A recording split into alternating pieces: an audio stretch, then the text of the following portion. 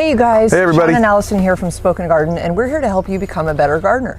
Today we're taking Cordyline cuttings of this gorgeous can Cordyline. Yep, we're going to go over what we have here, how we're going to do this, and then we're going to take care of it, and you guys get to watch. Yeah, let's get started. Let's do this.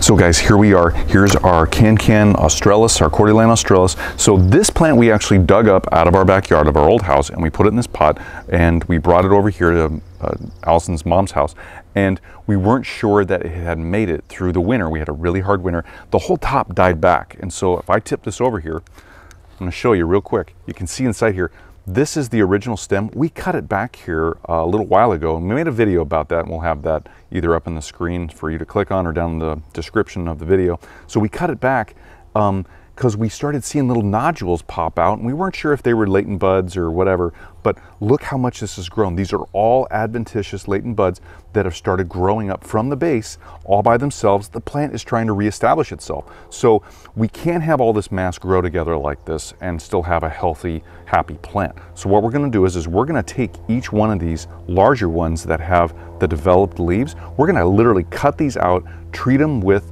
a root tone, a root hormone, and we're gonna make our own cuttings. Now, we've never done this before. This is something that is not called out in the literature at all.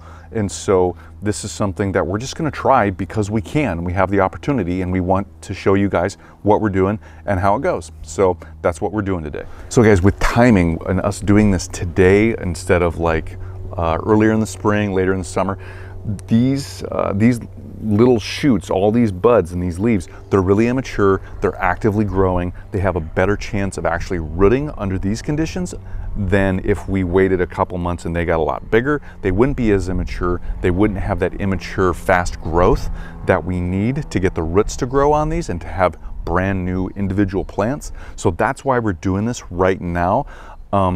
Again, there's no literature for us to reference to tell you to go look at and to study yourself to do what we're gonna do here today. So this is brand new territory. It's gonna be fun and exciting. So I talked to you about timing and what we're gonna do. Okay, so supplies. First off, you're gonna need root hormone, and this is what we have here. This is garden safe root hormone, and this is what we've got off of Amazon. We'll have a link down below for you in the description. You wanna check it out. Great stuff. It's helped us root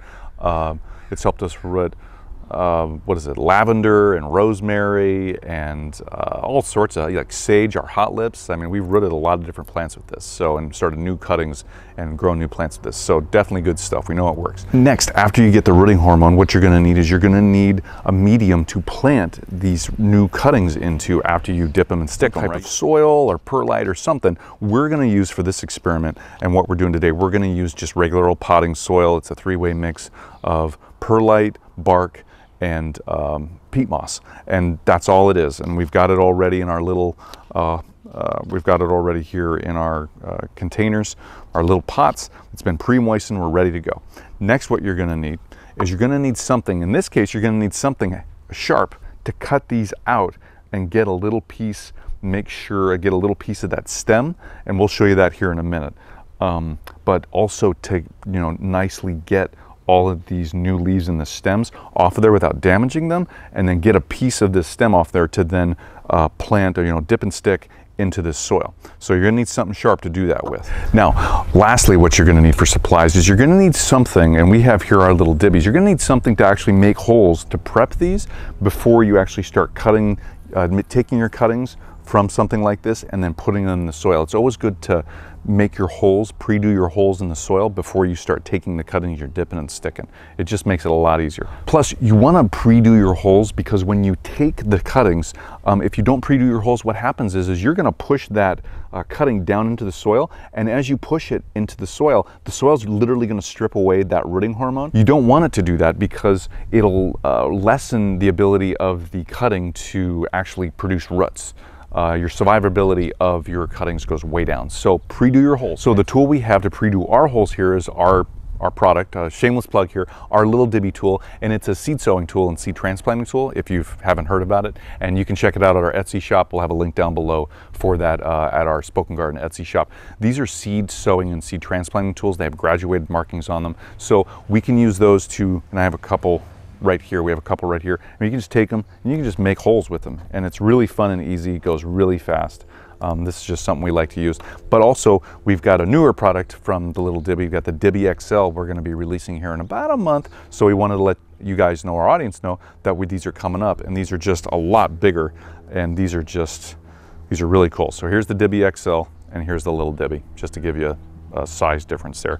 So I'm going to put this down. So this same thing can be used for, just stick that end in there, stick that seed sewing end in there, and pre-make your holes for your cuttings. Pretty fast and easy. Now a stick or even a pen end will do the same thing for this, but if you're seed sewing, these are great because they have graduated markings for the depths, so it makes it really easy. Just figure out what depth you need in 1/2 inch, 1/8 of an inch, 3/4 of an inch, and then you can just make your holes real fast and you'll get that seed depth right every single time. So, all right, so enough of that, enough of the plug. Let's get to taking the cuttings. All right, guys, we're down here on the ground to give you a better angle of what we're actually gonna do here. I've got my cutting tool, I've got my knife, sharpened it, it's nice and sharp. Just gotta be careful here. So what we're gonna do is I'm gonna come in here and I'm going to I'm gonna cut away down off the bark of this old stem. I'm gonna cut away around here, and then I'm gonna cut away on this side over here on the bark, and I'm gonna remove both of these two buds right now. And so what I'm gonna do is I'm gonna remove both of these, and then we will separate those after it's been removed, and then we'll show you. We're gonna go through and remove all these, and then we'll dip and stick. So, but first let's take a look and you guys can see how we're gonna do this. So yeah, guys, I'm just coming in here. I'm just lightly cutting around, breaking that. First I'm breaking through the bark on this stem, and I'm slowly coming around here, getting underneath here. All right, oh yeah, that really actually cut in fairly easy. And I can already tell there's moisture in here. There's actively growing tissue just below the bark of this stem, and that's a good sign, because that means we have actively growing tissue. So I'm just gonna grab onto these two buds here, and I'm gonna kind of start digging in here. Oh wow. So there we go, guys. I'm gonna try and make it as clean of a cut as I can here, because the cleaner the cut, the better the rooting is gonna happen. There you go. I don't know if you guys can see that, but just scored right around this on the stem, removed these two. You can see we got two buds. One was growing just underneath the other. And then if I turn this a little bit, there's the stem tissue. This is where we want the roots to grow from. So we kind of need to be a little fast about this. We don't want this area to desiccate. We don't want it to dry out too much, because that means the cells will be dead, and we want as many cells alive after we cut it so we can get as many roots to grow as possible. So that's literally what I'm going to go around this stem and just start doing. So our second one can do the same thing. Just going to come in here and score around these two buds. I'm doing this one and this one. Just going to score my best around here, cut in. And I am trying to go down a little bit too into the meat of the stem, because I want to take out a little bit of that tissue with it, because I don't want to really cut away these buds away from that stem tissue, because that's where they're actively growing from, and that's their structure. This is literally the new plant, so I don't want to do that. I want to leave those stems alone for the active growing areas, and I want to create a new crown for this plant to grow its new roots from. Now, if you guys are trying this, be very careful with your knives. Go slow. Don't want you to cut yourselves. Almost there. There we go. All right, we did it. Look at that. See? And there's the actively growing pieces right here, these stems. And then they're coming out of this tissue, so I don't want to really disturb the tissue just around them. I'm going around them and I'm trying to get a chunk, so then they have a nice crown, a new crown to grow from. And that's what we're going for. Pretty cool. So let's get to it. Let's knock this out.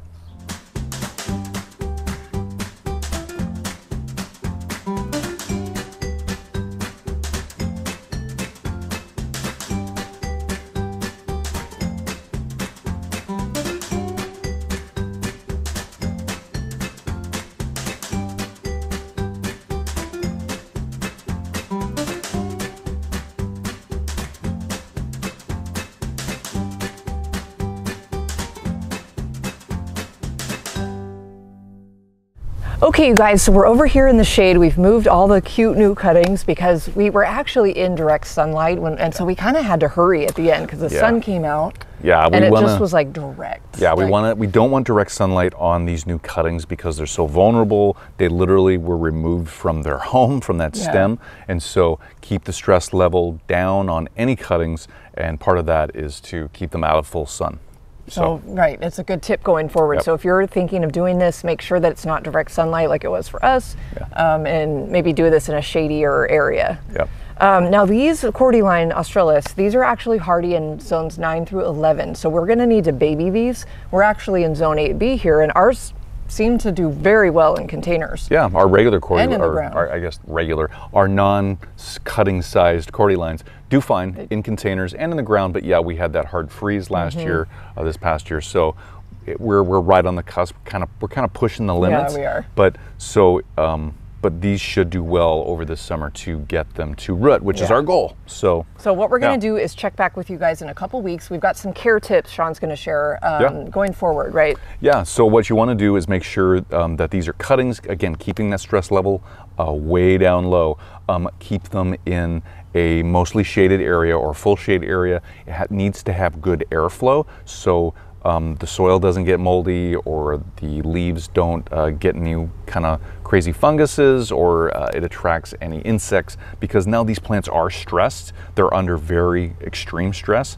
They're all in new homes. So you want to keep the soil moist, but you don't want to keep it wet all the time. So you're going to have to check it either on a daily basis or every couple days to make sure that the soil down below, the soil here is moist. And all you need to do is just kind of get your finger in here and just check it, get down below, maybe about a ½ inch to an inch, and just check it and see if there's any moisture down there. If there isn't, water them. Yep, and when you water these, because they have no root system, they don't have that structure, that stability yet, that anchoring. So what you're gonna need to do is get a mister or lightly water them with something that's not gonna dislodge them, because it's easy to dislodge these, and you don't wanna do that when those roots are developing.